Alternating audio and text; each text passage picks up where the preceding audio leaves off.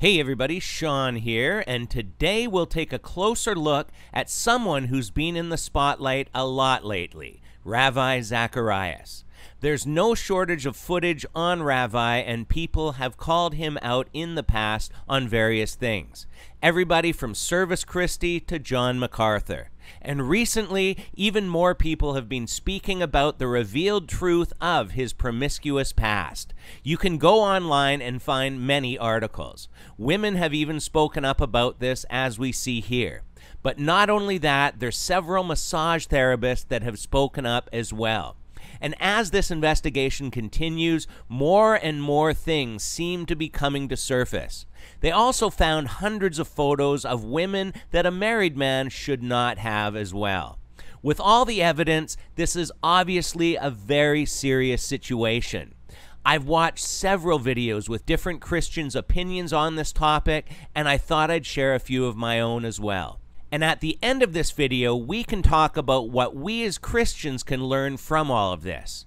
This kind of sin is serious to God. When we read 1 Corinthians 6:18, God says to flee from this and shows that all other sin is outside the body, and this sin is against your own body, and that body is also the temple of the Holy Spirit. The fact is that most men are weak in this area, and I'm by no means sticking up for his moral failure here, but people do fall at times. We all have sins we struggle with, and some people struggle more and/or longer than others. Even solid Christian teachers can fall bad. Think about King David in the Bible, who was called a man after God's own heart, and yet he fell hard and slept with Bathsheba and then had her husband, which was his soldier, killed. Now, from what the reports say about Ravi, this has gone on for quite some time and with a lot of different women. Was this just a sin struggle where one bad decision turned into another bad decision and it just snowballed into a train wreck of a sinful life? Or was he actually living a double life? Something to consider is that when he was given a chance to respond to the accusations made against him, he lied and blamed the accuser. A truly humble man of God would admit his error and step down from ministry, but that's not what happened.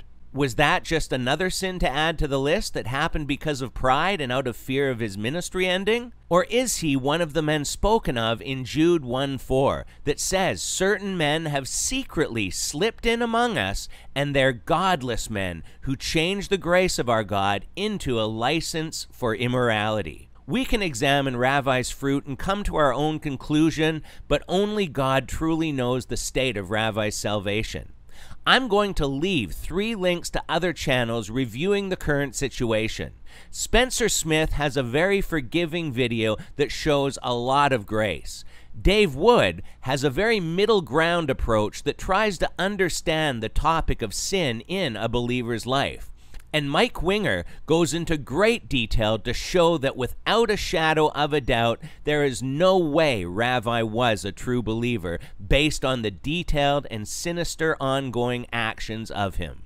And although my heart wants to side with Dave Wood and be hopeful that Ravi was a believer that fell into terrible sin, at the end of the day, my spirit is more aligned with Mike Winger because the degree of deceit that went on appears to be much worse than simply falling into sin.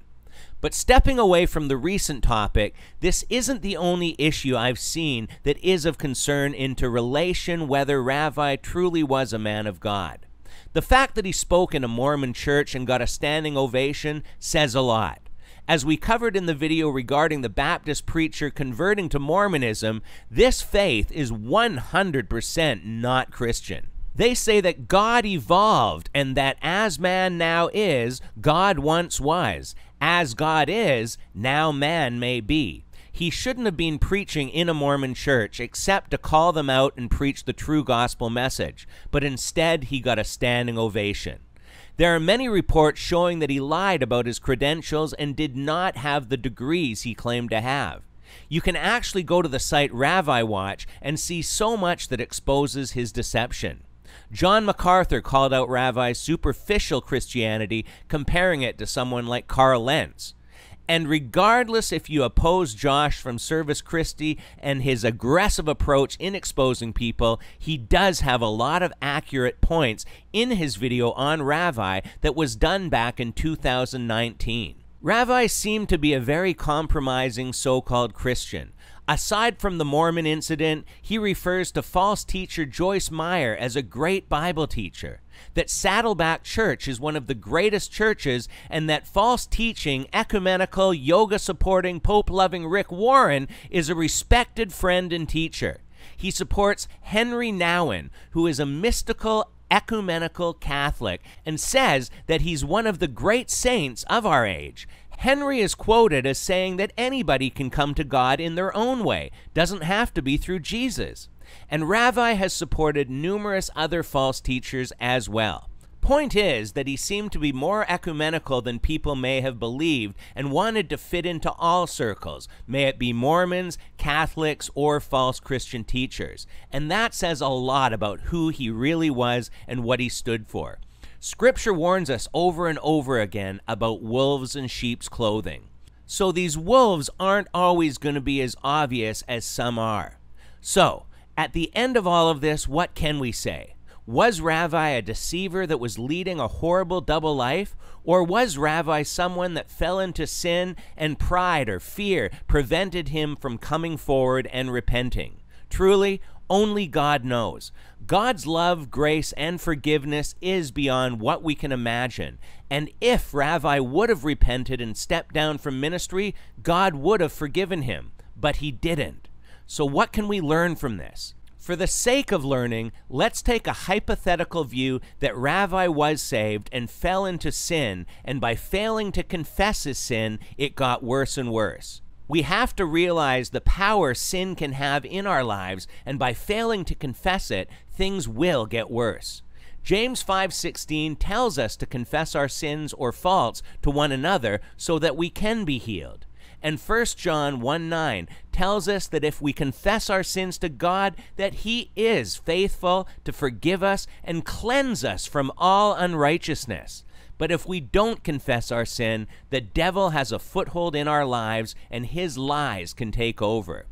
Look, Rav, this is between you and God, nobody else. God is with you in this struggle. Just think about the damage to your ministry if you reveal this stuff. Think about the black eye you'll give God and Christianity and the people that may be hurt. You're still doing a lot of good things, and this will be over soon. And before you know it, one sin leads to another, and now you're in so deep that sin has taken over who you are. Once again, only God knows the truth about Ravi, but evidence doesn't look good. But if you have sin in your life, don't think it's about being a superhero and dealing with it yourself. Be humble and confess it to your brothers and sisters in Christ and to God, and allow him to restore you and cleanse you from all unrighteousness. So, as always, feel free to leave your thoughts and comments below, and until next time, take care and God bless.